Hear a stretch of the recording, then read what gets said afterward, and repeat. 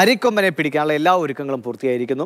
25-ന് ആനയെ മയക്കുവെടി വയ്ക്കാനാണ് നിലവിൽ തീരുമാനിച്ചിരിക്കുന്നത്. അടുത്ത ദിവസം യോഗം ചേർന്ന ശേഷം പ്രത്യേക സംഘം ദൗത്യത്തിനായി ഇറങ്ങിത്തിരിക്കും. മിഷൻ അരിക്കൊമ്പനായി ദൗത്യ സംഘത്തിലെ താപ്പാന വിക്രം ചിന്നക്കനാലിൽ എത്തിയിട്ടുണ്ട്. വരും ദിവസങ്ങളിൽ 3 കുങ്കിയാനകളെ കൂടിയാണ് ഈ ദൗത്യത്തിന് വേണ്ടി ഇടുക്കിയിലേക്ക് കൊണ്ടുവരിക. എന്താണ് മിഷൻ അരിക്കൊമ്പൻ എന്ന് റിബിൻ രാജു നമ്മളോട് വിവരങ്ങൾ പങ്കുവയ്ക്കും. അതിനു മുൻപ് രമേശ് ബിഷ്ണോയ്, അദ്ദേഹം 3-ാം DFO ആണ്. അദ്ദേഹത്തിൻ്റെ പ്രതികരണം കൂടി കേട്ട് ഞാൻ റിബിനിലേക്ക് വരാം.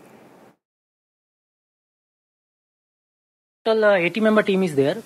From Fire Force and from Police, we will get the information on 21st. 21st, we are having coordination meeting with all line department, chaired by our CCF and the collector ma'am. Then 22nd afternoon, one batch of elephant will come. 23rd afternoon, second batch of elephant will come. After elephant reaching here, this tracking team will start their job. 24th, we will have a mock drill.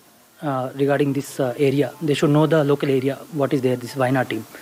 25th, we will have our first operation, and for that we have already requested this revenue people to put 144 in these two panchayat, and if it is successful, then okay, otherwise we will stop on that day, and next day again we will try. Risky operation like Wayanad and Palakkad, it is like totally flat land.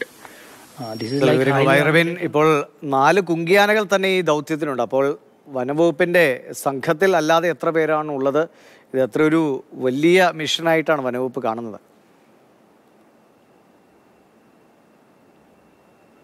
ദിവിഷ്, 4 കുങ്കിയാനകൾക്ക് പുറമെ 150 ഉദ്യോഗസ്ഥരടങ്ങുന്ന ഒരു പ്രത്യേക ദൗത്യ സംഘമാണ് അരിക്കൊമ്പനെ പിടിക്കുന്നതിന് വേണ്ടിയുള്ള ഈ ഒരു മിഷനിൽ ഭാഗമാകുന്നത്. അതിൽ ആദ്യത്തെ അംഗം എന്ന നിലയിലാണിപ്പോൾ ഇവിടേക്ക് വിക്രം എന്ന കുങ്കിയാന എത്തിയിട്ടുള്ളത്. മുത്തങ്ങയിൽ നിന്നാണ് ഇന്നലെ 12 മണിക്കൂറോളം യാത്ര ചെയ്ത് ഇന്ന് പുലർച്ചെ ആന ഇവിടെ ചിന്നക്കനാലിലെത്തി. ഇനി വരാനിരിക്കുന്നത് മറ്റ് 3 താപ്പാനകളാണ്. വരും ദിവസങ്ങളിൽ ആ ആനകളും എത്തും. നാളെ ഒരു അവലോകന യോഗം ഇവിടെ ചേരുന്നുണ്ട്.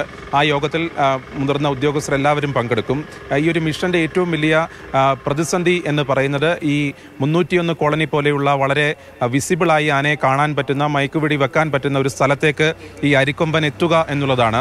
അവിടേക്ക് ആന ഇപ്പോൾ എത്തുന്നില്ല. ആന മറ്റു മേഖലകളിൽ കറങ്ങി നടക്കുകയാണ്. ഈ ദൗത്യത്തിൻ്റെ ഒരു പ്രതിസന്ധി അത് തന്നെയാണ്. ആനയെ അവിടേക്ക് എത്തിക്കാൻ വേണ്ടി വാച്ചർമാരുടെ നേതൃത്വത്തിൽ വലിയ ശ്രമങ്ങൾ വരും ദിവസങ്ങളിൽ നടക്കും. അവിടെ നിന്ന് ആനയെ ഓടിച്ച് ഇവിടേക്ക് കൊണ്ടുവരിക എന്നുള്ളതാണ് ഉദ്ദേശിക്കുന്നത്.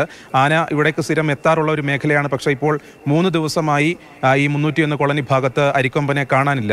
ആനയെ ഇവിടേക്ക് ആകർഷിക്കുന്നതിന് വേണ്ടി ഇവിടെ ഒരു താൽക്കാലികമായി ഒരു റേഷൻ കട തന്നെ സജ്ജീകരിച്ചിട്ടുണ്ട്. അവിടെ വരും ദിവസങ്ങളിൽ റേഷനരിയും പൈനാപ്പിളും ഒക്കെ അവിടേക്ക് എത്തിക്കും. ആ രീതിയിലൂടെ ഉള്ള ഒരു ശ്രമം കൂടി നടത്തുന്നുണ്ട്. പക്ഷേ ആന എത്രത്തോളം ഇങ്ങനെ എത്തും എന്നുള്ള കാര്യത്തിൽ ഇപ്പോഴും സംശയമില്ല. അതിൽ നമ്മൾ നേരത്തെ അല്പസമയം മുൻപ് മൂന്നാർ DFOയുടെ ബൈറ്റിൽ അദ്ദേഹം പറയുന്നത് ഞങ്ങൾ ആദ്യത്തെ മിഷൻ അന്ന് നടത്തും, ആദ്യത്തെ ഓപ്പറേഷൻ അന്ന് നടത്തും എന്നാണ്. അതായത് ശനിയാഴ്ച ദിവസം ഒരു ഫസ്റ്റ് അറ്റംപ്റ്റ് ആണ് അവർ നടത്താൻ പോകുന്നത്. അത് വിജയിക്കുമോ ഇല്ലയോ എന്നുള്ളത് കാത്തിരുന്ന് തന്നെ കാണേണ്ടി വരും. അതിൽ പ്രതിസന്ധിയായി നിൽക്കുന്നത് ഇടുക്കിയുടെ ടെറൈൻ തന്നെയാണ്.